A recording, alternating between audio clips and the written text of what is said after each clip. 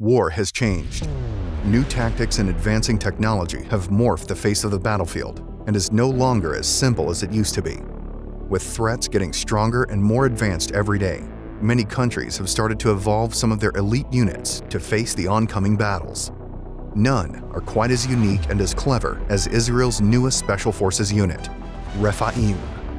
While most of the elite SF units were established decades ago, Refaim was established in 2019 to be the most modern and technologically advanced SF unit on the battlefield.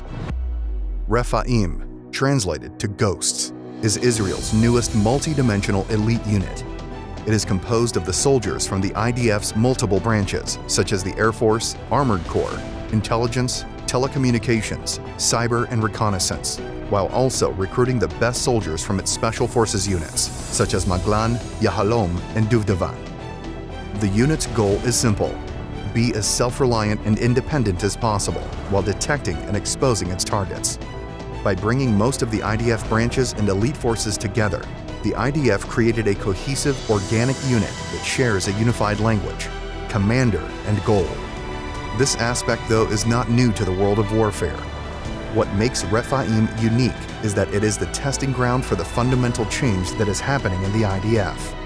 With the evolving battlefield, Israel understands that it too needs to change. But change is hard and complicated. Refaim wasn't just created to be a highly advanced unit using all the newest technologies and tactics, but also to serve as a model for the rest of the IDF's combat, command, and operational structure. Many of the unit's findings and conclusions have already started to trickle down to the rest of the IDF's infantry, Air Force, armor, Navy, artillery, and SF units. That is why Refaim is in constant training and military exercises, not just to keep up its capabilities, but also to continue to test new technologies and methods to further advance the rest of the IDF's combat structure and its integrity. With Refaim, Israel is thinking of the long-term game and preparing for the next decade of military operations. This is reflected in the unit's insignia, the number 8 warped around a sword, symbolizing the infinite evolution of the unit. Refaim is not a static being. It will change and evolve with its surroundings, and it has been doing so since its inception.